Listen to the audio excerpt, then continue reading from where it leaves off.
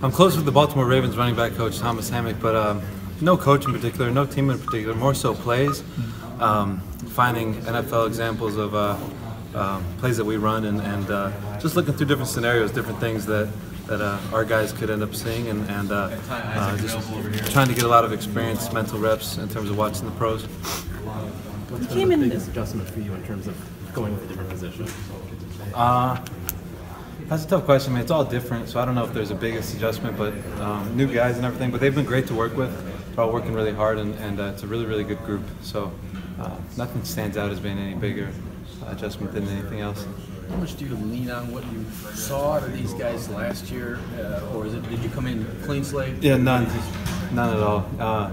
It's a clean slate. I mean, I knew what those guys were because you see them play and everything, but I mean, it's a new season, and there's relatively new offense in terms of a lot of things that we'll do. So it's kind of a fresh start for everybody. I mean, I don't know about cramming, because the way that coaching works is if you're doing it right, you're kind of absorbing everything. So I've worked with quarterbacks before in Baltimore and spent a great deal of time with them, and in that world, you're talking about protections, constantly talking about protections. So you learn that with tight ends, there's route running, there's run game blocking, so there's the run game. So the only thing that's different kind of is just carrying the ball, and luckily we got talented guys that are good at doing that on their own, and then I can help them at least with guidance in terms of, hey, read this, hey, I think the ball should have gone here or there. So it's probably a little bit not as big of an adjustment as it would be made out to be. Right.